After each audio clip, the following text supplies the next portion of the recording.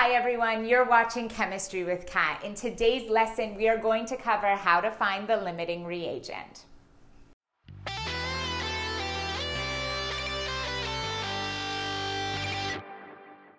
The limiting reagent is the molecule that is going to be used up first in the chemical reaction.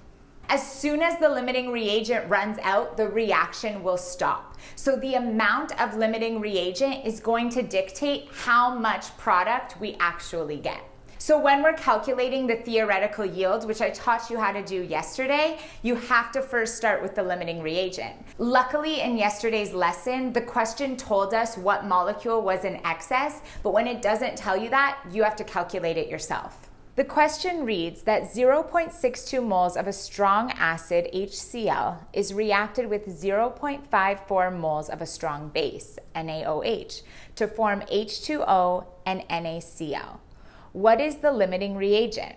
How many moles of the salt are made? How many moles of the excess reagent are left? First thing we do is write out the formula. So I have hydrochloric acid with sodium hydroxide giving us water and sodium chloride or salt. Now, we have to make sure this is balanced. So we'll just do it roughly, but if you want to review how to balance equations, I'll link that video here. So the hydrogen, we have 2 hydrogen on the reactants and 2 hydrogen in the products.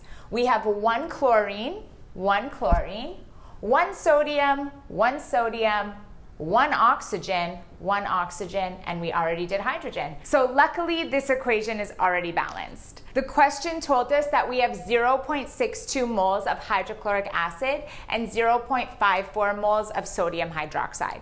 Now, at the beginning of all these questions, you're gonna wanna find the moles of all the reactants in order to find how much product is made, but also to find the limiting reagent. So if you want to review how to find moles from mass, go watch my moles, mass, and molar mass video. And if you need to find moles from molecules, atoms, ions, you're gonna need Avogadro's number, and I will link that video as well. Because these are a 1-to-1 ratio, we can just look at the moles. And this is why this is an easy problem. Tomorrow, we're gonna go over equations that don't have ones in front, and that makes the question a little more complicated. So what we can do is just look at which one has the least moles. And in this case, it's sodium hydroxide. So that is the limiting reagent, and question 1 is done.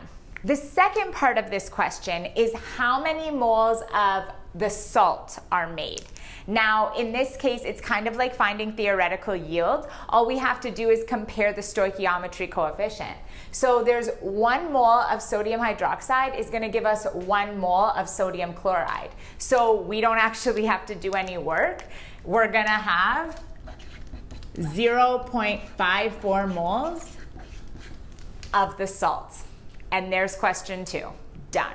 Now, the third question asked us how many moles of the excess reagent will be left. So our excess reagent is the hydrochloric acid.